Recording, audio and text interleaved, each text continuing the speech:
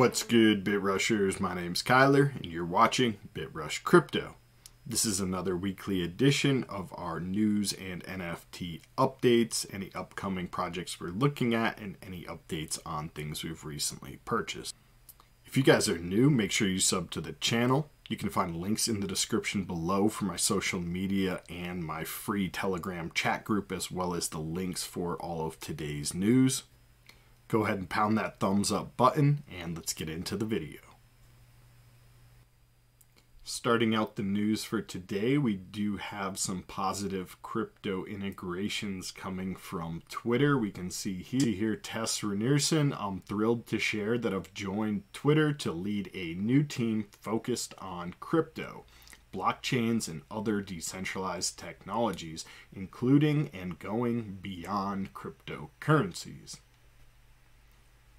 So I'd assume that means something to do with NFTs. We already know they have plans to integrate with NFTs, so they're now bringing on a project lead, which is really good news, guys. Hopefully we'll see some really cool Twitter integrations in the next couple of months into Q1, Q2 of next year.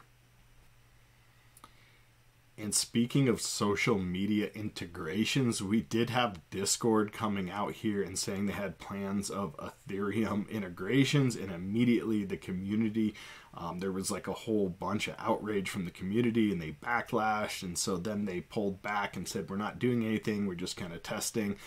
So we'll just show you guys this here. The owner did tweet out right here that they were integrating, and they have the Discord plus Ethereum with the MetaMask and Wallet Connect.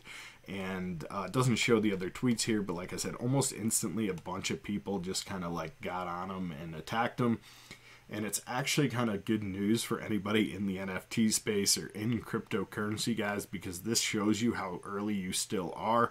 I know a lot of times we look at how much the prices have moved and how much things have gone up and wish we had got in earlier, that we missed the boat. But literally, there's still an entire online community that thinks cryptocurrency and NFTs are a scam. That just shows you how early we really are to the market, guys, okay?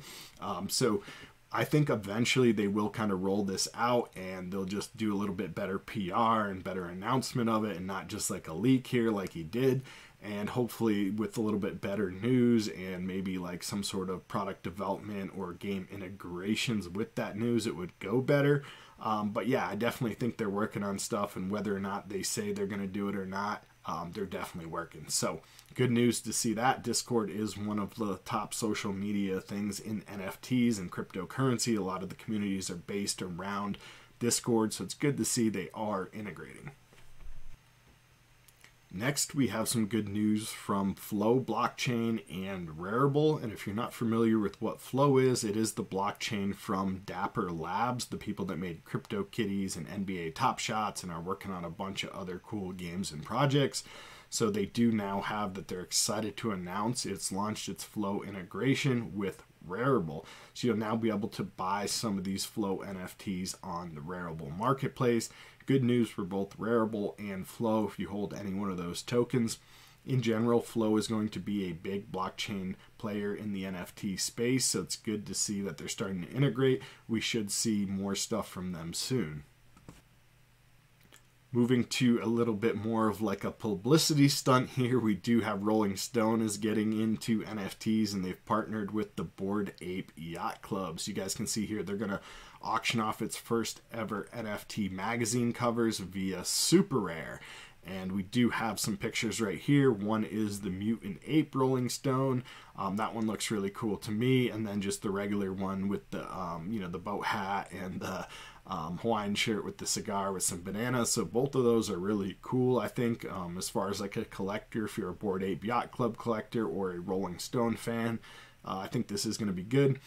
Good publicity in general, guys, to get this out to the mainstream. This just shows you how big NFTs are, even though so many people, like we just saw in the last article here from Discord, are still thinking it's a scam. We also have, on the flip side of things, big brands like Rolling Stone pushing this out as a magazine cover. So really great news there. And another kind of cool thing that the Bored Ape Yacht Club is doing is there is someone who owns a few Bored Ape Yacht Clubs and some mutant apes, and they're putting together a band. So these are the guys right here. These are their NFTs right here that are going to become like this digital band. I think they're going to try to do something kind of like the Gorillas did. If you don't remember back in the day, the Gorillas used to have like a group that was all members. I believe they were from Berkeley or some sort of music school or something like that, and none of them wanted to release their identity, so they all had like cartoon gorilla avatars. But they were real musicians, so I think they're trying to do something similar to that with the Bored Ape Yacht Club, where they're going to have like real musicians behind some of these people, and they're just going to be like a music group that does digital performances as the actual apes. So that's kind of cool. Just cool to see things being pushed, the boundaries being pushed, new innovation, people doing new and different interesting things. So I like that. Good news, bullish for the NFT marketplace. And that's everything for this week's news. Okay guys, again for this part on upcoming NFT projects, always do your own due diligence, always do your own research, never invest more money than you can personally afford to lose. I'm just showing you some of the projects that I think are cool that are upcoming. I may or may not buy them. I don't have a lot of time right now to do a super ton of research into upcoming projects, and there's just absolutely a ton of projects that are releasing. So it's kind of like a weird dichotomy where there's way more projects now and I have a lot less time. So I've pulled out a few projects that I think look cool. However, guys, again, always do your own due diligence, your own research. Not every project will be a Bored Ape Yacht Club. All right, so the first project I'm going to look at today is CloneX.RKFKT.com. And I'm not super familiar with this brand, but I did do a little research, and it looks like they have some other NFT projects already out and on the marketplace, and they seem to be, doing well. So hopefully this project will also do well since it is backed by that team. And this is now their avatar project, CloneX, and it says launch early to mid-November. So just coming down, let's read a little bit more about it. It says CloneX is our most ambitious project yet, the beginning of a whole ecosystem for our community, quality-focused, high-end avatars ready for the metaverse. Okay, and they have a nice little backstory here. I'm not going to read everything off the website, but definitely come over here and do some research and read a little bit more about the project, watch the video.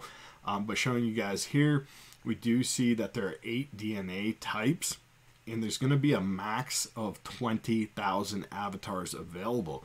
Okay, so this is actually double what most of the high-end projects are doing. Kind of the industry standard right now is about 10,000 or less. So these guys are doubling it, so that is ambitious. It's good to see because the more avatars you have, the more possible people into your community that you can get. So it does lead to some possibilities for larger growth as a community as a whole. However, it also could be the flip where they don't sell out necessarily as quick, or there's a whole lot more in the marketplace. So just something to keep in mind there. The pre-sale is going to be 10,000 of them at 0.5 Ethereum. So if you guys want, you can get over here and try to get in. But I do believe that we are pretty close to the mint date. Let's see if it says. I'm not sure if it says it here, but I think it's in the next couple days. And then we're going to have a public sale, which the price hasn't actually been announced yet. Kind of weird. They haven't announced the price. But again, they do have another 10,000 available for the public sale after the 10,000 on the pre-sale. Again, these are pretty high numbers, but hopefully they are able to sell out because the project does look super cool. And just showing you right here that they are in collaboration with this artist, Murakami, I believe is how you say that. I'm sorry, I'm horrible with pronunciations. But you can see here he has some really cool artwork, and just in general, all of the stuff that I'm seeing here in the background looks amazing, guys. So cool 3D stuff. And then coming into the actual roadmap here where we can read a little bit more about it, it says we built a clone meta vault to give you access to 3D files to use across platforms. That's really cool. I'm not sure where it was, but I thought I saw that there was like 10 different file types or something like that, like 5 different file types that you're going to be able to download and use these, so you can upload them, integrate them into all different games and metaverses and all different things like that. So that's really sweet, cool to see. Again, they have a forging event. We're going to be able to like create different things and get a jacket in real life. So that's pretty amazing. Imagine having one of those pimp jackets like the octopus one this creator guy was wearing right here. If you send me one of those jackets, that would be amazing. No promises, guys, just saying. And we also have CloneX wearables, so they're going to be creating cool wearables for your actual CloneX avatar, and then special access to some of the other stuff. So how you guys can get in right here, and there's the vault. Okay, that's what I was saying. Yeah, so it's like 1, 2, 3, 4, 5, 6, 7 different file types there that you guys are going to have access to. But the way we're able to get access to the pre-sale, as I was mentioning, is 1, you need to register your wallet, and 2, you need to own one of their other qualifying NFTs. And this is how I was able to find out a little bit more about who these guys are and some of their other projects. So we do see some of them here. There's a few more if you guys want. So you just need to own any one of these qualifying NFTs and then sync up, and you can get in that pre-sale.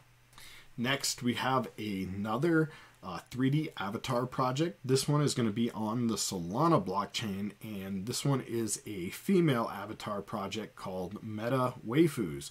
So they're 3D characters for the NFT Metaverse Revolution, and they look pretty sweet, badass, almost like badass Barbie dolls.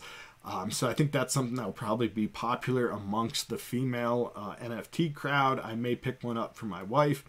I might get a couple for myself just as a collector, just because they look super badass. Again, this is something we haven't really seen. We've kind of seen stuff like this with more like the younger people, like with the mods or G Evils and things like that, but we haven't really seen a female version, so I do think this should be super sweet. And just, again, looking at some of the ones they're flashing here with like the eyes and the hair, they just look badass. More information about the project. What is Meta Waifus? Basically, it's a premier 3D NFT project, collection of 56,000 NFTs living on the Solana blockchain, and each NFT represents a 3D character usable in their metaverse. So each one was rendered as an in-game character, so you're going to get to use your actual NFT avatar in the game, which is amazing. And you'll get access to some other stuff that's exclusive within their ecosystem. So again, guys, come over here and do your own research and, read a little bit more about the roadmap. They do have a few things on here, such as a play-to-earn game and the 3D animated episodes that look pretty interesting to me. And there's obviously an FAQ that you guys can read and find out any more information that I haven't already gone over or you want to find out. And if it's not there, then join up on their Discord or holler at them on Twitter. That's everything for the projects I'm looking at for this week. Getting into the projects that I've recently purchased, guys, I actually haven't bought anything since my last video on the Ethereum blockchain. I did make a play on one of the number 10 issue of the first series Huxley Saga comic. I didn't have enough ETH to bid for that. Did end up going for like 3.6. I only had about 1.5 to put up on that, so congrats to the winner. But other than that, I've just been purchasing a few NFTs over here on Immutable X. I do have 2 videos that I launched this past week on Immutable, one covering just generally what the project is and the coin and the token IMX and why you might want to hold it, and another one on bridging your Ethereum over to the IMX layer 2 and using it to buy some NFTs off the marketplace here. So definitely go back and watch those videos if you guys want a little bit more information about what I'm doing over here with IMX and why I think it's so special. However, I did pick up a few NFTs this week. I got 2 Moody Crows, which were the first PFP project over here on IMX Layer 2. I also got one of the Baby Crows, and I picked up a few of these Guild of the Guardian Heroes. They were actually kind of cheap, and I thought I would just purchase a few of them with a little bit extra ETH that I had left over. And I also picked up one of these Battle Factions, okay? I'm planning on bridging over some more Ethereum to IMX, and I definitely plan on purchasing more projects as they start to come onto the network. If we look back historically, almost all the chains that started doing NFTs, the very first projects, the early innovators, people end up going back and repurchasing these from a collector standpoint, and they always end up holding a high value, a few years later down the road. So if you're looking for a long NFT play on an up-and-coming network, I do think IMX is a good call. Again, guys, do your own research, do your own due diligence, not financial advice. That's everything for today's weekly update and news. Hopefully you guys are enjoying the content. If so, please do smash the thumbs up on the video, share it on social media, leave me a comment, let me know what projects I missed this week or anything you'd like to see me cover.